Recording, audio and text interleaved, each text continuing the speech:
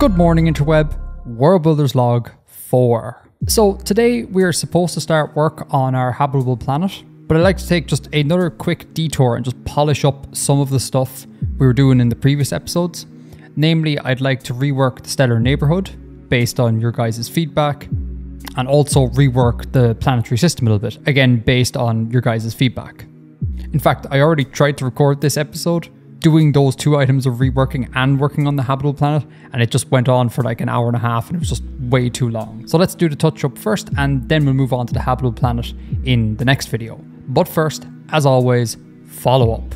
So the spreadsheet has been updated, lots of little minor updates here and there. The big one though is the introduction of random seed functionality in the star system generator. So if we pop on over to the galaxy tab and head down to the star system coordinate generator, we see random seed. So in the last episode, what was happening is the spreadsheet was using a random number function that was dynamic. That is that every time you edited any of the sheets, it would update the random number and everything would change. So shout out to Patreon and Discord user Kaloob, who came up with a cool way of implementing a seed.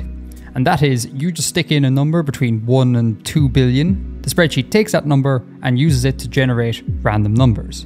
The difference from last time is that this is static, so I can edit the sheet and nothing will change, which I think is a huge plus in terms of functionality. So massive thanks, Kaloob. Also, lots of people got in touch to say that the distribution issues I was having in the previous video were not based on the way that Google Sheets handles random numbers. It was in fact a math error on my part. So I fixed up the math and hopefully this will result in a stellar neighborhood that has a more uniform distribution. I've done a little bit of testing and it looks like that so far. So all in all, the star system coordinate generator is much better now. So thank you to everyone who emailed in and helped out with that.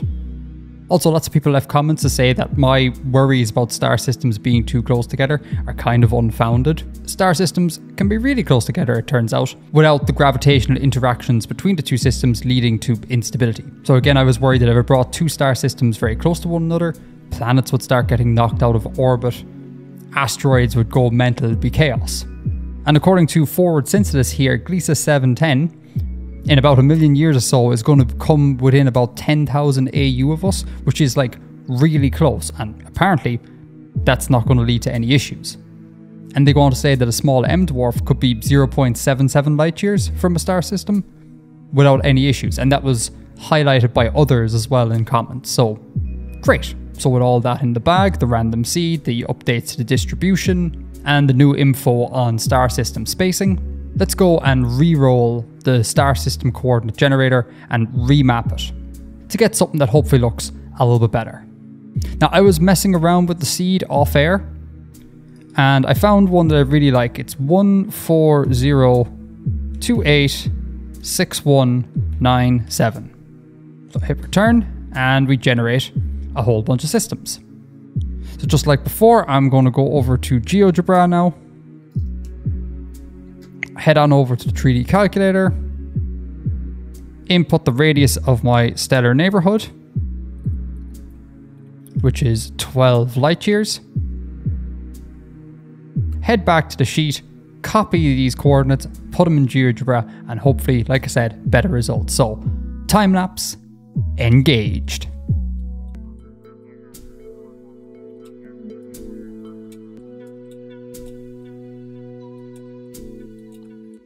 So this guy is our closest star system. So like last time, I'm just going to make it a green color to make sure it sticks out.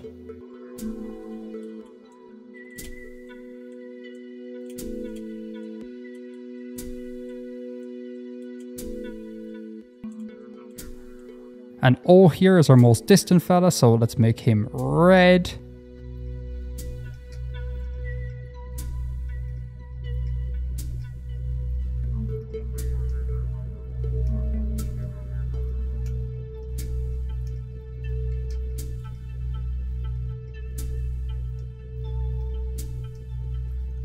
Alright, there are the boyos. So that looks a lot more even of a distribution than last time, so that's cool. Very much enjoy that. And just like last time, I'm going to copy all the systems, barring the home system, barring Artifexia, and zero out their Z-axis so I get to see where the system is in the plane, which again is just going to help with the art later. So not mandatory at all, just a little aid for me.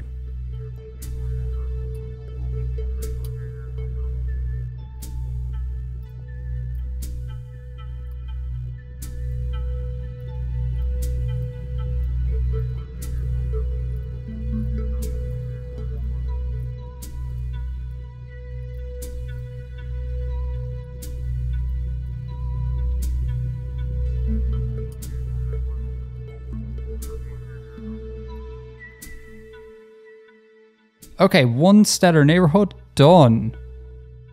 Yeah, and everything looks to be in order. All the points in the plane are matching up. Cool. All right. Right, so that is the stellar neighborhood done. Next up, we got our planetary system. So I was thinking a lot about what the astronomers were saying about 2 asteroid belts being unstable. The idea being that if you have a gas giant controlling 2 asteroid belts, like one inwards and one outwards, that's not great. It's going to be 1 gas giant controlling 1 belt. So there's a bunch of options we could do here. Like, for example, we could have an asteroid belt, and then beyond that, a gas giant. And then let's say that gas giant controls that asteroid belt. And then beyond that again, we could have a gas giant controlling a Kuiper belt. That would be one option for what's happening in our outer system. We could also do something like gas giant controlling an asteroid belt beyond it. And then we have our outer gas giant controlling the Kuiper belt. So those would be like our 1 asteroid belt options. If we really wanted to, I guess we could probably do something based on what the astronomers were saying. Something like asteroid belt, gas giant, that gas giant controlling the asteroid belt, and then just do another set of that. So then have another asteroid belt with another gas giant controlling that, and then have our final gas giant controlling the Kuiper belt, and any combination thereof. So again, we could have, say, asteroid belt, gas giant, or at least in theory. I'm sure the astronomers will let me know if this is a whole bunch of nonsense.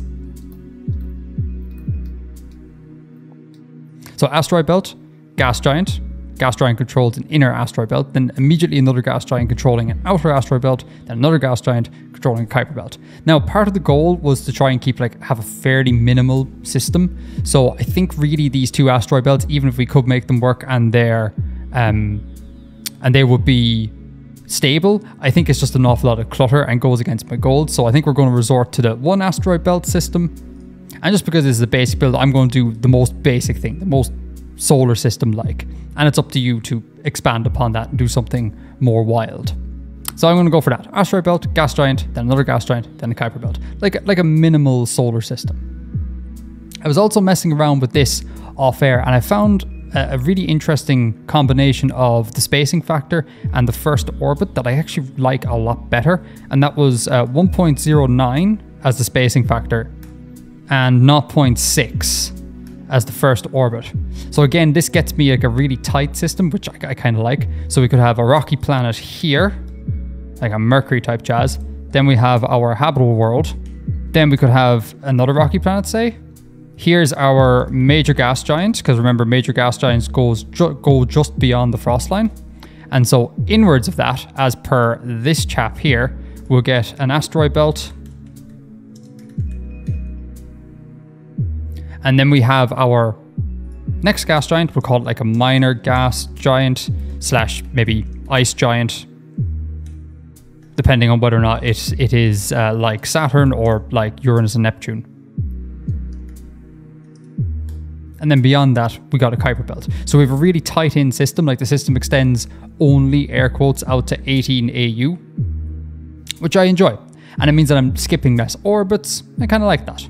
So let's do that. Let's take our outermost gas giant, its semi-major axis, 18.04. Let's drop it into this boy over here.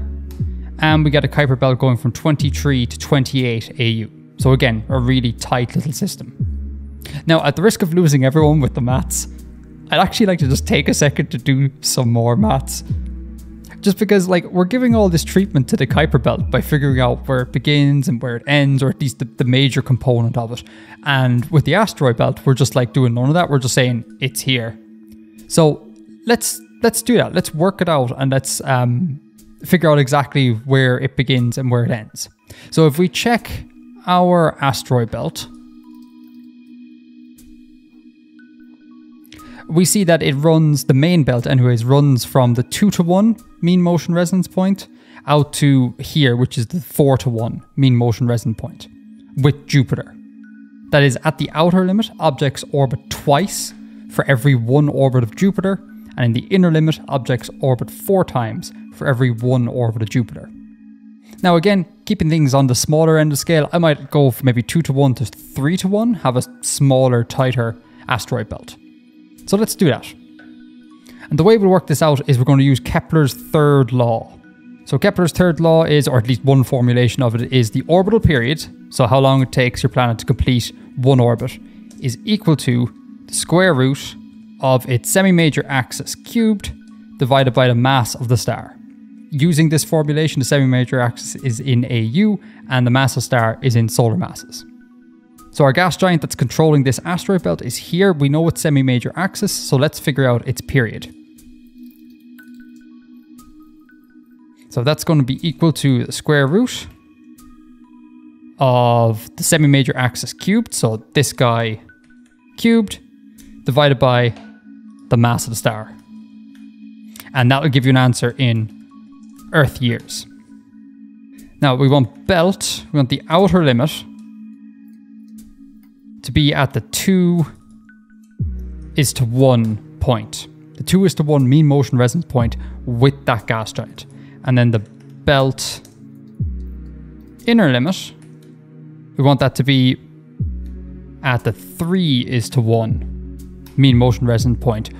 So to figure out the period of each of those points, it's dead easy. So if we have outer period, so if one orbit is 25 years, something that completes 2 orbits in that same space of time is going to have half the year length. So we simply just take the period of the giant and divide it by this limit here, and that gives us 12 years. And then the inner period, same thing again, you take the period of the gas giant. So for every one gas giant period, an object at the inner limit of our asteroid belt completes 3 orbits, so we simply divide that by 3. And now that we know some periods, we just convert them back into semi-major axes to get the distance from the beginning of our asteroid belt to the end of our asteroid belt. So inner, we'll call it AU, and outer AU. And to convert back, we just need to do a little bit of maths on this to rearrange everything to get it in terms of A. So that would be mass, the mass of the star, multiplied by the inner period squared, and all of that raised to the 3rd power. And again, all of that is just a rejiggering of this equation to get it in terms of A. And that means our inner limit is at 4.48 AU, and let's round that to 2 sig figs. And all we do is repeat the same process for the outer limit. So again, we get the mass of the star, we multiply it by the outer period squared, and the whole shebang raised to the 3rd power. And again, we'll round. And hey presto, we got it. So our asteroid belt goes from 4.48 AU out to 5.87 AU. And assuming we've done everything correctly, 9 times out of 10, the orbit listed here will fall within this zone.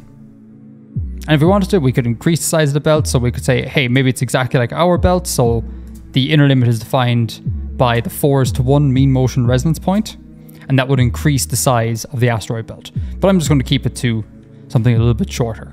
So that is that, the first of the warts and all redo type videos of this series. It only took 4 episodes. We got one updated stellar neighborhood, looking a lot nicer. Art will be incoming. and we got one updated planetary system with a little bit more detail, I think looking a lot nicer. Art will also be incoming, and next time we're going to move on to our habitable world. Cannot wait.